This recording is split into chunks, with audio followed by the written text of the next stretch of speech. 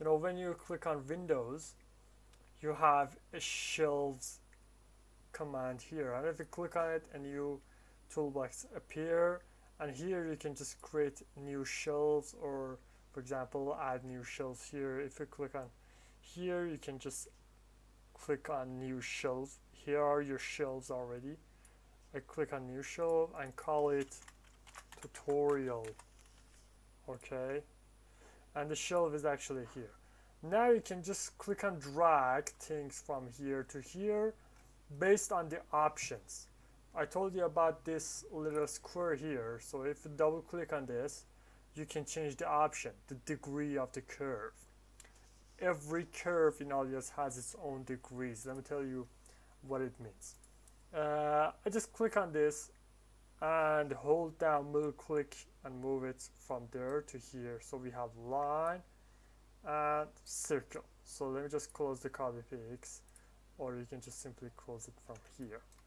Oh, I don't need that, and also the blend. Okay, so I click on curve. It says use mouse or interline start point. You can just enter numbers here, for example 10 spacebar 0 spacebar 0. It will create something in 10 0 0. It means x will be 10 and y will be 0 and z 0.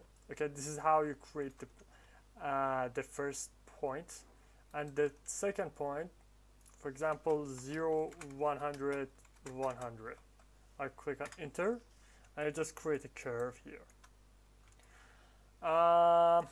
This is actually your second point and this is your first point. I just create a curve right here. Let me just delete this. We have recently started the camp, a 3 to 45 days camp which you can learn Alias. If you purchase the course, you have lifetime access to the contents, and there is also lifetime support and assistance by me, and I'll help you to grow up from the zero until the final Audi RS3 2022 3D Alias model.